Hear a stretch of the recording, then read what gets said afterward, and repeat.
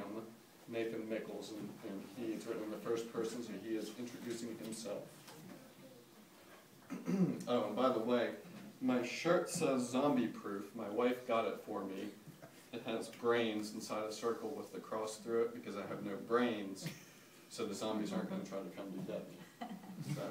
That's the key. Hi, my name's Nathan Mickles.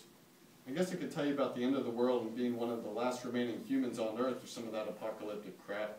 The truth is that the world hasn't changed much since it ended. Sure, the dead are walking and people are dying, but there's still money to be made. Take me, for instance. I specialize in a particular trade. You see, these living dead, they're not the brightest creatures. Any mother hoping that her little Annie was going to come back and sit at her knee had a rude awakening. Little Annie was much more likely to bite her and turn her into a zombie than give her a hug. Nevertheless, people found out that the dead are coming back to life and they just gotta see. That's where I come in. It's my job to hunt down the living dead, specific ones.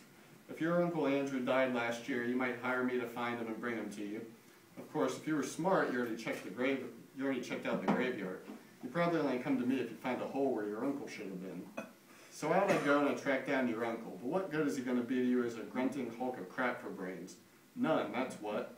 I have a unique talent that I get paid for. I'm kind of like what people used to think mediums were like. You know, they figured they could talk to the dead and all that crap.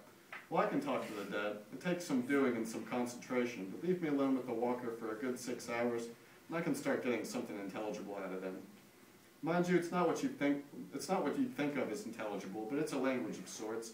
Some kind of guttural grunting and wheezing that resolves itself into meaning in my head. Well, you don't believe me? Ask me anything. How old was Uncle Andrew when he lost his virginity? What did he really do to lose that sales job? Was he really just being friendly with his niece that time you caught them together in the bedroom? Here's a hint. No. You gotta kill that bastard all over again. Anyway, that's me, the living dead medium. So I wanted to tell you about the time I had to find a particular brand of living dead. A woman named Emily. One that this guy Mark apparently loved, but he never told her. There I was living in the biggest graveyard in the center of town. I'd found a tomb, not a grave, but a tomb, a place where this rich family had left the coffin of their beloved benefactor. Well, when my life went to crap, I figured the safest place to be was smack in the middle of the graveyard. I mean, all the dead move like hell to get out of there. They'll never expect you to live there. So I found this tomb, jimmied the door on it, and went in, axe in hand. Of course, I knew there was the benefactor to deal with. I hoped he hadn't come back yet, and I could just drag him out of the sarcophagus and leave him on the grass outside. But if he was already coming around, well, that's what the axe was for. The lid was heavier than crap, and I guess in retrospect, that's probably why he hadn't gotten out so far. I heaved that thing back, and it crashed to the floor like thunder to a lightning strike. I was so scared by the sound it made that I didn't look down in time to see the old benefactor himself, Charlie whatever you call him, wriggling around in there like a bunch of interconnected earthworms. In fact, I only actually realized he was there when his hand got a grip on my neck and started pulling my face closer to his mouth. I overreacted, I admit it. I screamed in such a high-pitched voice that it would have put my sister to shame. But luckily I had just enough fight or flight in me to fling that axe head around and bring the blade into the dead guy's wrist. It didn't cut his hand off or anything, but it left quite a gash, and the dude let go. I stepped back and brought that axe over my head, then swung it down with all my might. My lousy aim, so the blade actually came down on the pillow where the dead guy's head had been. Crap, I said.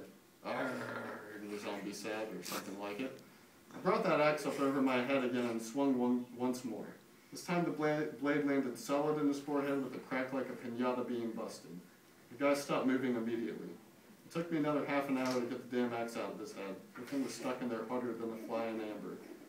Finally I pulled it out, and I spent another hour or two dragging the body out of the sarcophagus across the floor and finally out the door. That was enough for one day. I came back every day the rest of the week to get the place outfitted just the way I wanted it.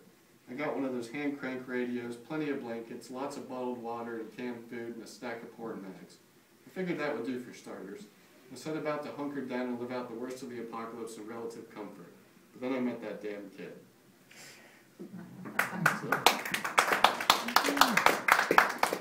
So as you can see, it's not exactly the most typical kind of horror. I like to think there's a little bit of humor in it as well.